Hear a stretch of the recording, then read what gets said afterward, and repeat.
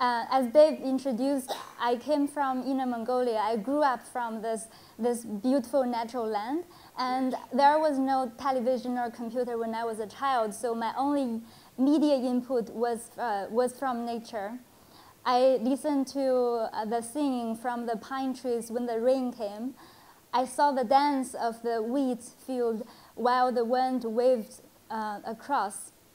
I still remember when I was little, I took a pine cone back home, and I was surprised when I saw the pine cone actually closed up after a few days laying beside my bed.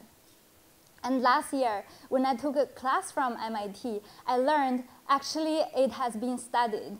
It's called Hydromorphic transformation. For the pine cone, they reversibly open and close as the environmental relative humidity changes, and it was published in Science. And there was another science paper came out actually explaining how my old friend wheat also does the same thing. The wheat awn can opens up to disperse the seeds when the environment is humid, and then close up again to protect itself.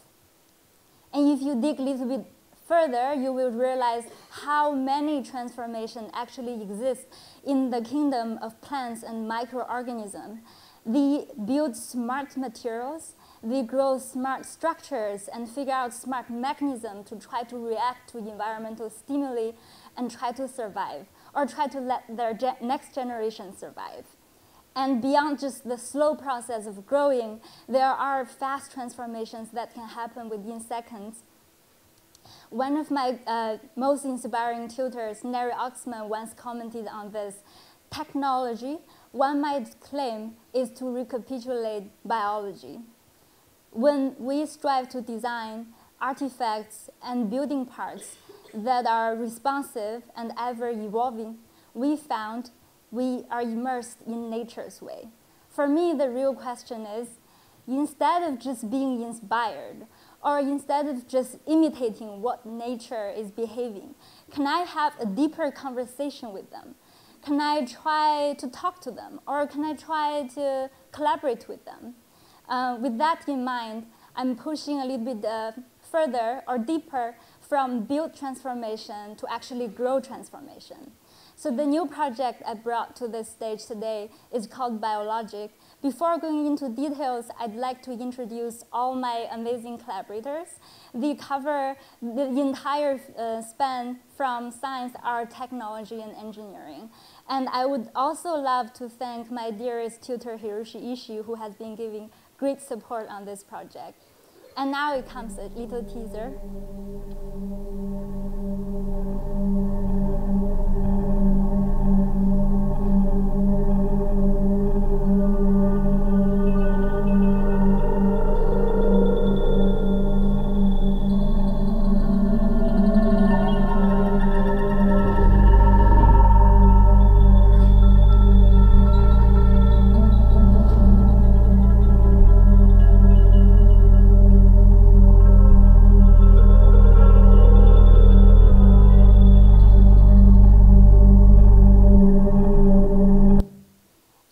What you guessed is right. So it is a garment actuated by living cells.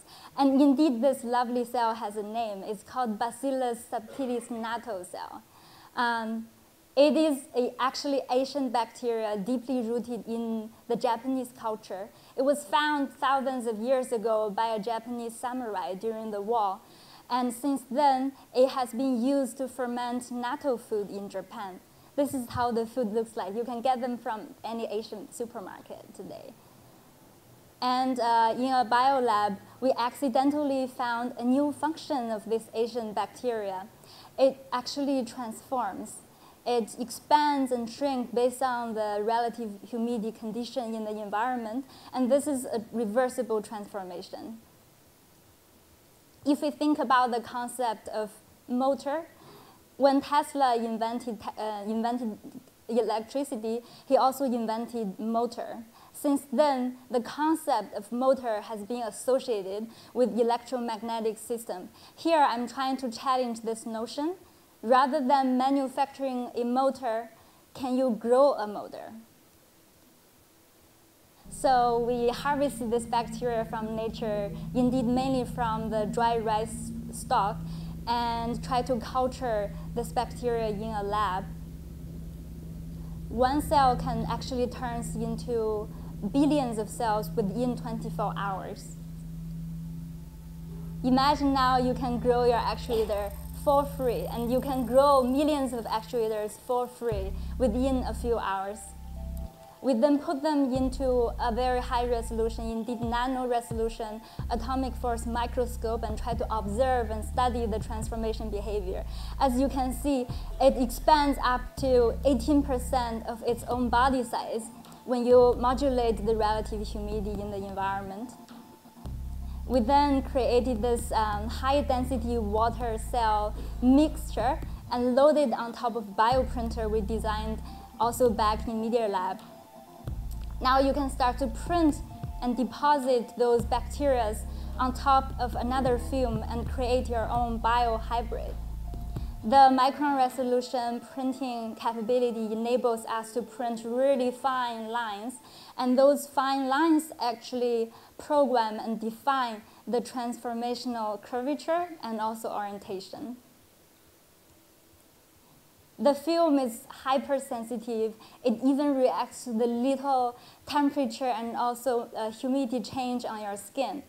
New Balance, the sports company, gets really excited about it, and then advised us to do a thorough analysis of your thermal and also sweat distribution on body. With all this knowledge, we developed our garment. We call it second skin. If you think about how our skin works, when we are doing intensive sports, they will sweat. It's a natural process to take away your excessive heat through vaporization, in that case to cool your body down to keep your being healthy.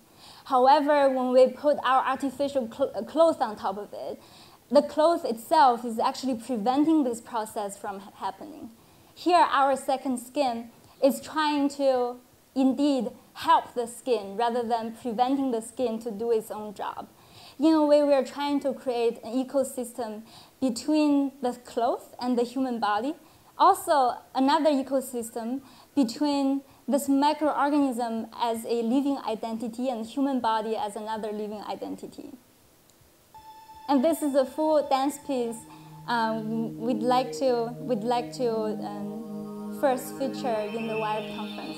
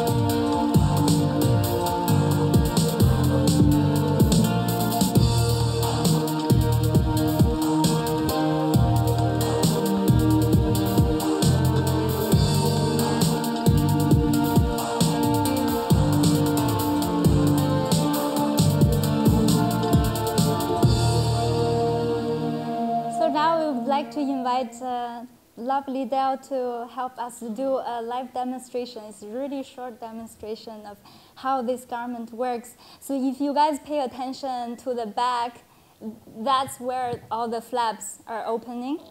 And I'm using the steam now to simulate the sweat when you generate as you sport. And if you pay a bit of attention to the flaps, you will see they are gradually closed. So by the way, it is reversed from how a real product would work for the demo reason. So it's opening by default and close up when you meet sweat.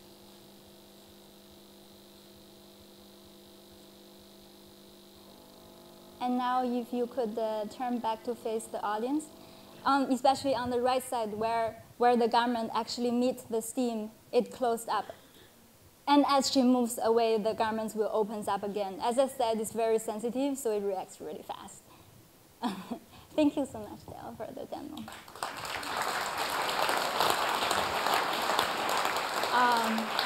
Thank you. Yes, so what's beyond garment? This magical cell, apparently it can do more. You can think about designing some living tea bag. As your tea is ready, the living tea bag will tell you.